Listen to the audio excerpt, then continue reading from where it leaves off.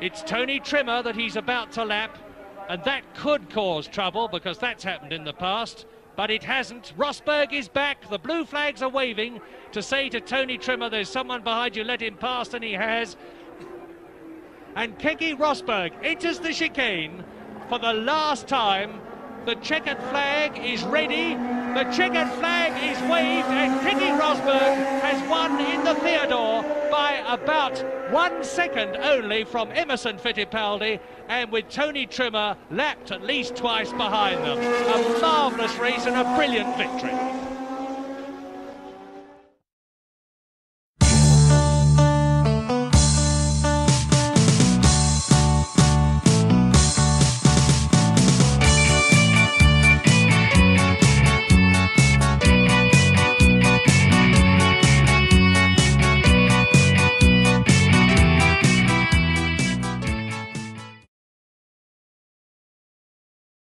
Gliding accident last summer, lost his place in the Ligier team, went to Alfa Romeo and is now out of the race. In with a bang is Keke Rosberg, number 21 in the Fittipaldi ex-Wolf car, who is now up into third position. The Finnish driver, Keke Rosberg, just ahead of Derek Daly in the Candy Tyrrell Fittipaldi. There he is, Derek Daly, 3 points in the Candy Tyrrell. 2 fine points for Bruno Giacomelli in the Alfa Romeo, and a magnificent 1 point in his first Grand Prix ever, Alain Prost, the European Formula 3 champion. So, Alan Jones, the winner. There are still 15 Grand Prix. There is the burly Alan Jones in the hat with the gold leaf on it, with Gilles Villeneuve, with Nelson Piquet, on the way to the victory rostrum. And are we going to see more of this again this year?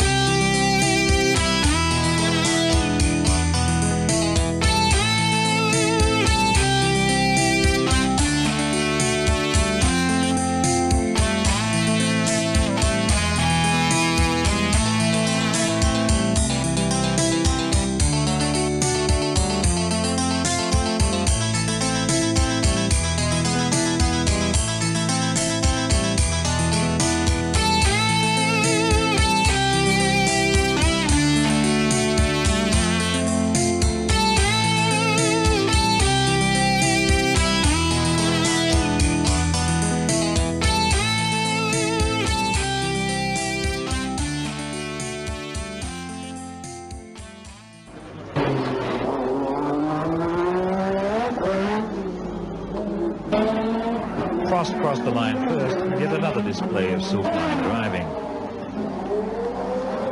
Jackie Ickx waved the flag, no doubt wondering why it had not rained this year. And if you wonder where Piquet was, he was down at 7th, off form and out of the points. On the dais, Rosberg spurted the bubbly all over one of the palace guards, for whom this must have constituted the biggest danger he would ever be called upon to face. A quarter of the way through the season, Prost was on top of the championship and Mansell was only 5th.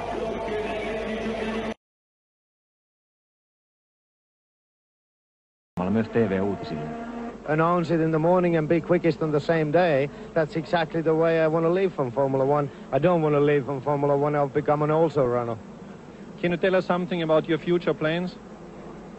Yeah, I hope to be very, very active through the same agency who's been looking after my active career in sports promotions, marketing and management in various areas, hopefully also in other sports areas than Formula One, but certainly in Formula One. Obviously, Finnish exports are going to be a fairly important job for me, I hope, where I have a little bit more time to spend for in the future. And also some more time to that you can spend with your family. Well, my wife isn't quite convinced that I'm going to be more home when that change comes, and I don't really know whether yet.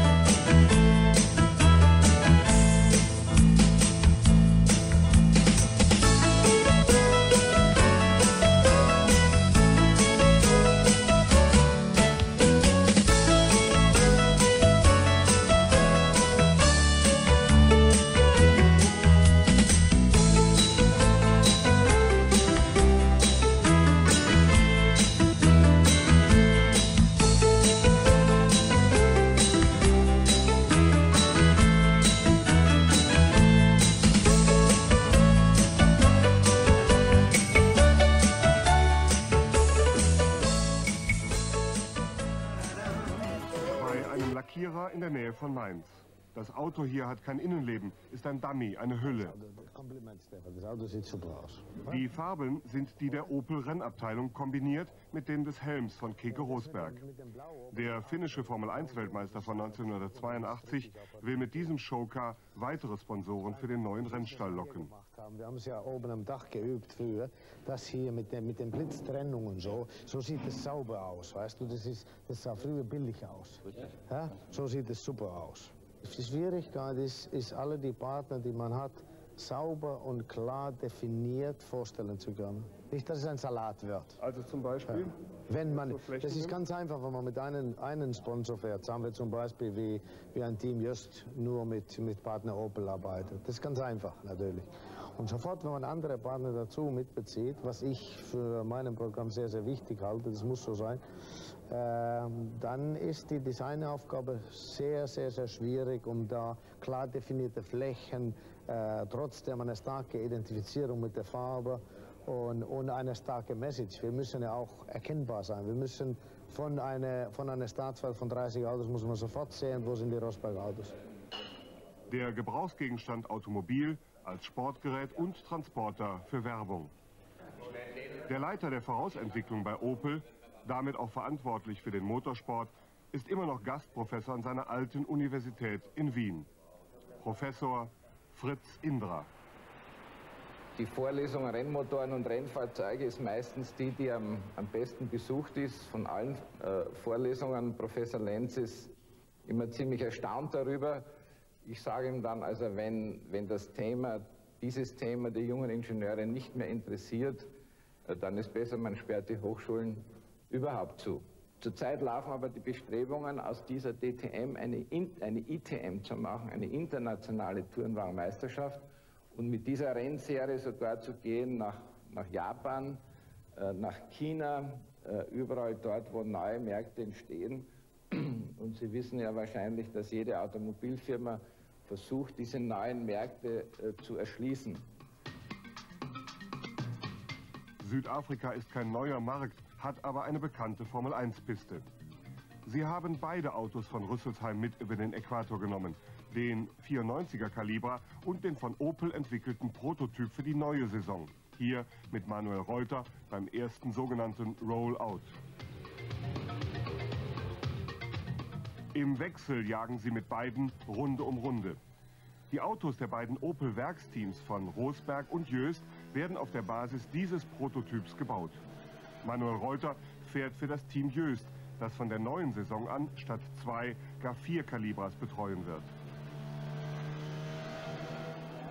Der junge Rennstall von Keke Rosberg traut sich 2 Autos zu. Außerdem gehen einige Privatfahrer auf verbesserten Vorjahresmodellen gegen die Konkurrenz von Mercedes und Alfa an den Start. Reuters Kritik nach einer der ersten Runden. Hier ist jetzt kein Wasser mehr reingelaufen, drüben ist das Wasser reingekommen, weißt du? Kleinigkeiten werden ebenso ernst genommen wie der Versuch, die Temperatur des Motors in den Griff zu bekommen. Reifentests laufen so mit. ABS, damit hatte Opel 94 die größten Schwierigkeiten. Rosberg beschleunigt und bremst stundenlang, bis der Wagen nach Kühlung lechzt. Der Finne selbst ist von den Temperaturen, wie wir gleich sehen werden, auch nicht ganz unbeeindruckt.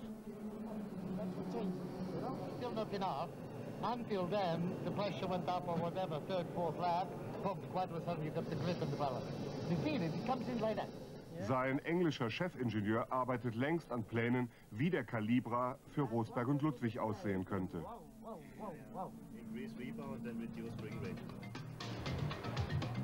Daten von Mitte Januar. In Südafrika gewonnene Erkenntnisse.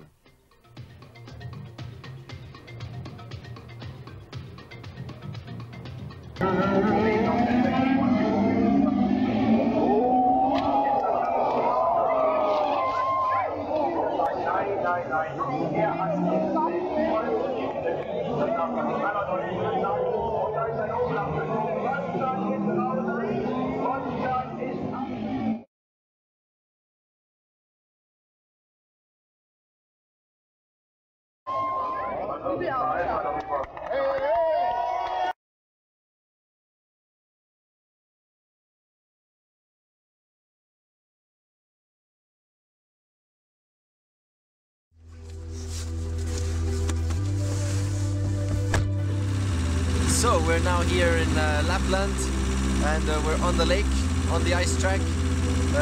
My father is getting very, very nervous because he's a bit worried that he has no chance against me. But this is my ground, my land, and here he has no chance. Willst du die Gurte weghaben von da hinten? Ja? Ja. Die drücken hier nur.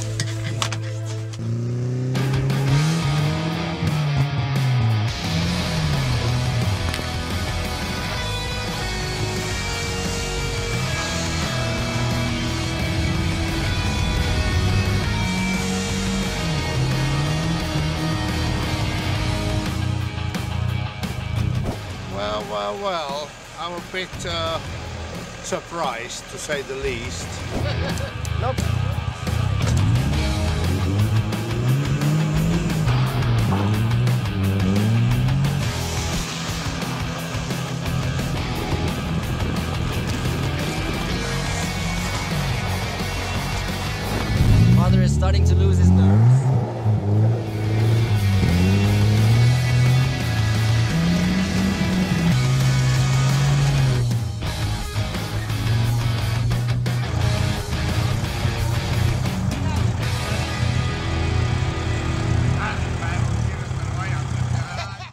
So, Keke, how is your feeling now? Not so good, not so good. Caught by surprise. Thought I got him here, but then the bastard improved, and that was the end of it. This is what all happened. In Hariniva in Muonio, and then the track was perfect, the cars were perfect, the day was a lousy day actually. To lose like this was not planned. Depends from whose point of view, obviously. So everything else went to the plan except the driving. Now we just had a nice tea to finish off the day with some Christmas cookies, and now we're off to go back home.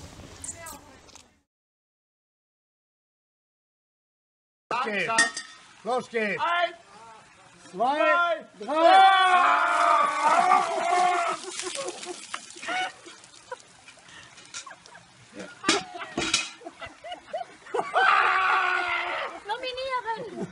Nominieren! Wem nominierst du? Und dafür habe ich meinen Sohn zu bedanken. Ja, und ich nominiere den Weihnachtsmann, den Gerhard Berger und dann den neuen Bürgermeister von Zell am See in Österreich.